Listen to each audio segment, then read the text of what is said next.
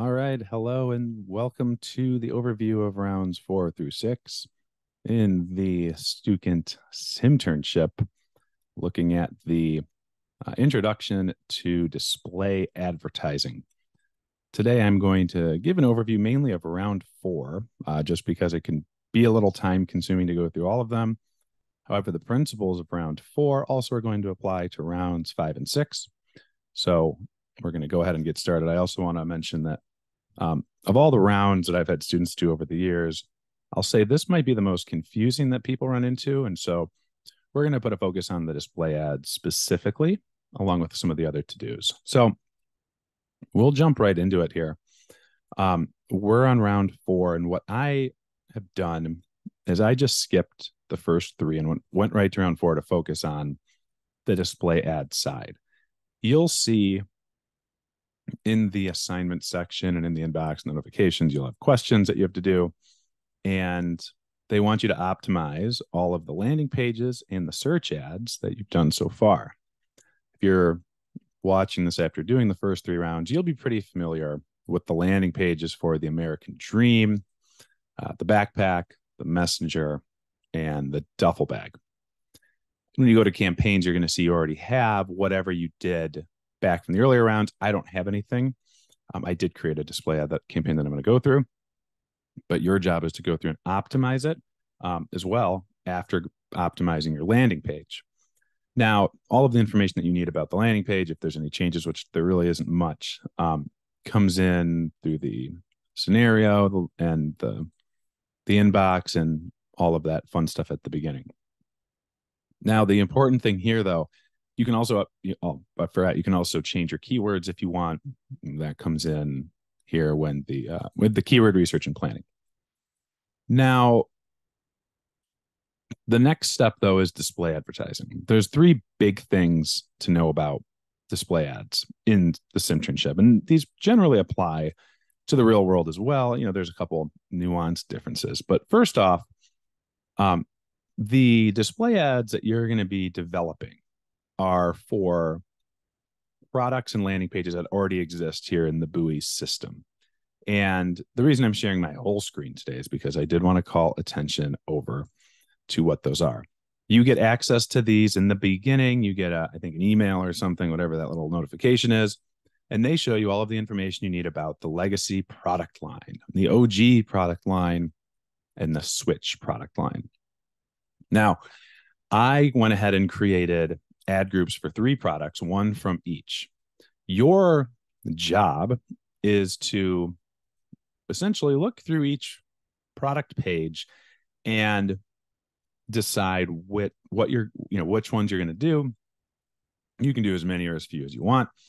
I recommend 3 to 4. And the key here, though, is finding a product that matches a persona. If you go back to, if you go back to your actual page here, you can pull up your personas here with the resources. Here's your original products, and here are your customer profiles. Now, I will say not all of these people perfectly match a legacy product. For example, I had trouble matching Up-and-Comer Raj with a product. He was perfect for the first 3 rounds. He was not one that I spent much time on in round 4, at least. When it comes to this, you want to look at their details again. Again, this is all you have. You don't really have anything else on these people, but you may want to also look at the legacy product data to look at the sales. The revenues don't really matter, to be perfectly honest, but one thing you may want to do, and this is the first time I'm saying this, the first 3 rounds, I didn't think this mattered this much, but the cost per click is going to be important for once. And we're going to come back to this in a minute.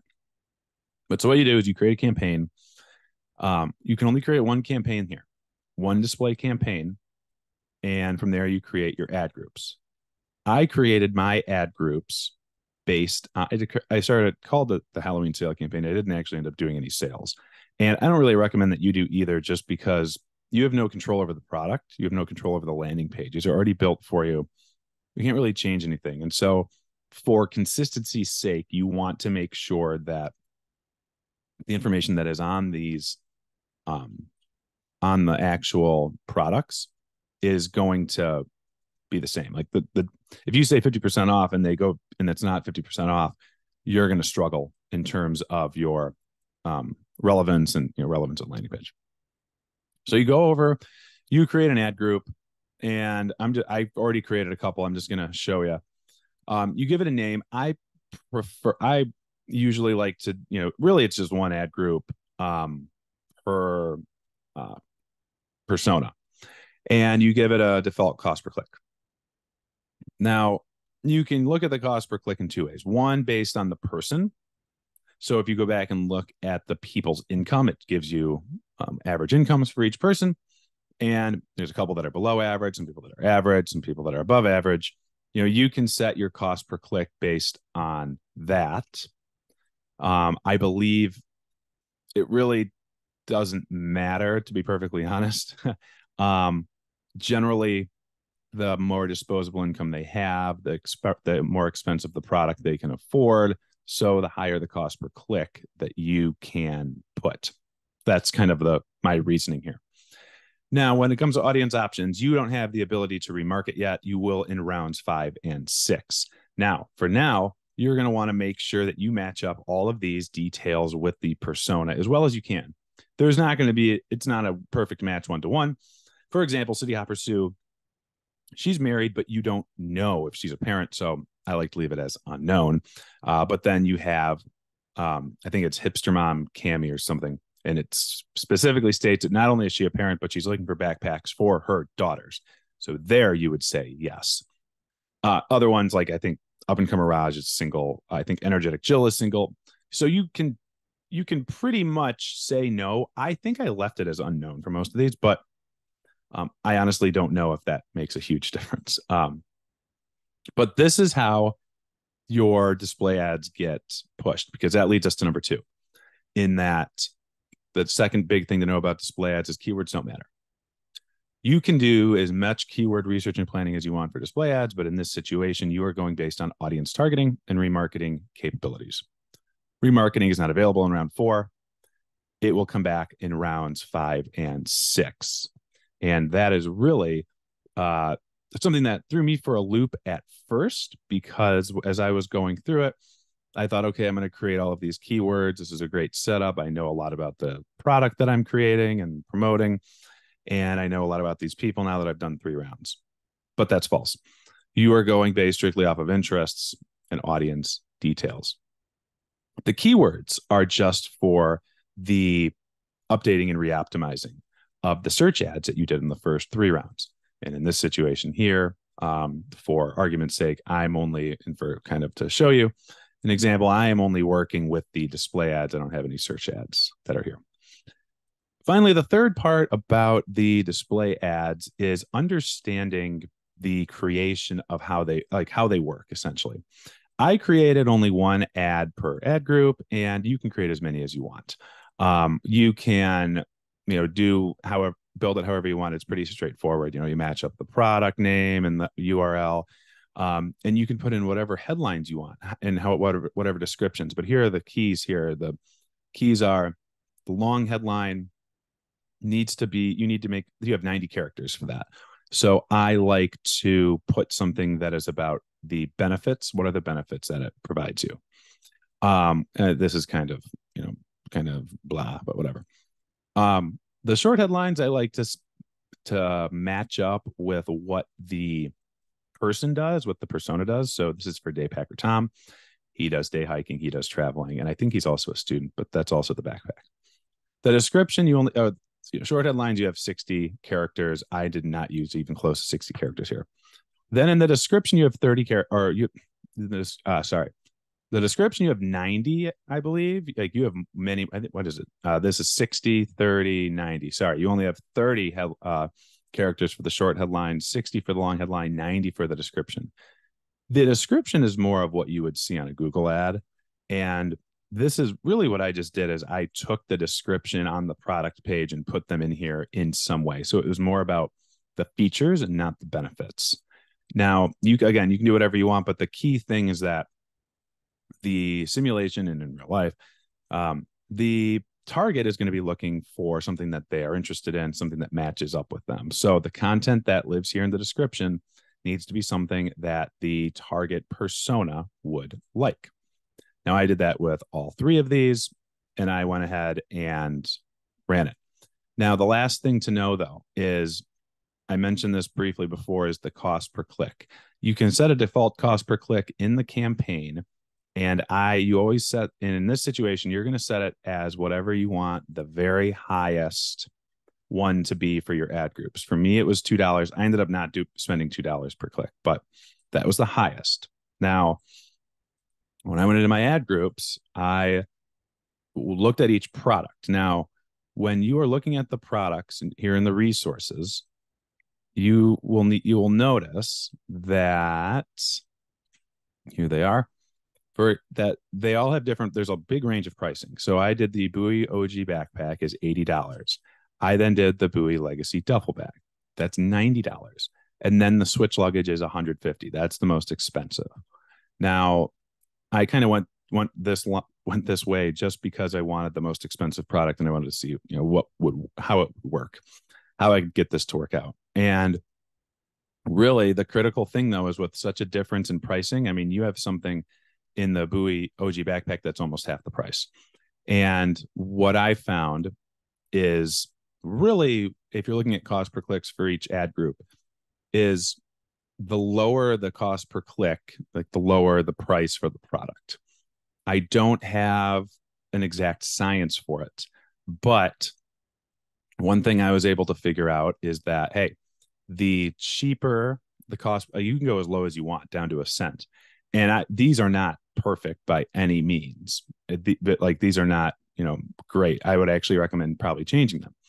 But what you will find is that you can optimize these and change them in the next round. And that's really what it comes down to, because when you see your display ads, your round 4 is really kind of a test. But in terms of the scores, round 4 is your grade is based on revenue, or at least the Simternship will grade you on that. Between your search ads and your display ads, you're trying to reach that $10,000 goal. You don't actually have to reach $10,000. However, you do need to get, I believe, up to about 9,000 in order to get all of the points, right? That is the number one method of grading, and that is also going to be how rounds 5 and 6 are scored by default. Some courses are going to grade it differently. Some professors are going to grade it differently as well. But by default, that is how it is situated, and that's how students are ranked by default. Now, the other common thing I see with students is really the cost per click category is making sure that you do differentiate them. It was kind of a throwaway, to be perfectly honest, as a default cost per click in the first 3 rounds, because keywords, you would set different cost per clicks based on the suggested bid. You'd usually set it within 10% of the suggested bid. That's what I had suggested. In this situation, it's a little bit different. You have to actually think about the products. You actually have to think about their prices, and you have to think about their sales. This is where the revenue comes in. Again, it's not a science, but what you want to at least think about is look through. Like I had the legacy, I had the OG backpack. Where'd it go? And I don't think it actually had it. Right. So it looks like they only actually promoted the legacy duffel, the legacy messenger, and the legacy backpack. Now, they did have, what else did they have? Yeah, so they only actually ran ads on these. Now, if you want to use these to help inform your information, you can, but just remember to match up the products correctly. There are 3 different product lines that you're looking at: legacy products, OG products, and switch products. The first time I went through this round, I accidentally picked the URL for the luggage carry-on and not the big luggage, and my ad failed as a result. So it's important to really understand the products that you're working with and promoting. By that same token, I did the legacy duffel, for example. That was a hard nut to crack for sure. But you'll see how the sales have kind of gone up and down over the course of the year and what the clicks are like. And really, in terms of legacies, the backpack is the one that seemed to do the best, followed by the duffel and the messenger. I promoted the duffel. I did not bother with the messenger or the legacy backpack. Again, do what you want with these. It's not really a big thing. Really, the only thing that this told me was not to use the messenger bag. And, that was one that I avoided. But then when you go ahead and run your simulation, you end up with a pretty good result. I'm not going to tell you how much I got from these three, because then you could just copy what I did. But I definitely would have scored the full points. It's something that I had to work on, at length, and also my experience, I had an idea what they were going for. But just to review, campaign you're going to be creating is for a display. You want to create ad groups for the different personas, but then you need to pick products that match the personas. Then the content needs to match what the personas are looking for, and the cost per click needs to not match, but align with the price of the product itself. Ideally, you get a return on ad spend when you're done close to 1.0. If it's greater than 1, then you crushed it. You did a great job. If it's less than 1, as long as it's between, I believe, 0.6 and 1, that's still not bad. It's not great, but it's not bad. Anything below 0.6 is where you get into trouble territory. And I believe, that might happen. So you can create as many ads as you want. But, that's just my really quick overview. I wanted to make sure that I got through round 4 quickly. Rounds 5 and 6, more optimizing, and I'll try to post another video here talking about remarketing a little bit more, but I try to keep these short, and hopefully this was informative. And if you have any questions, you can always reach out to me, and I can try to help you out as well as I can.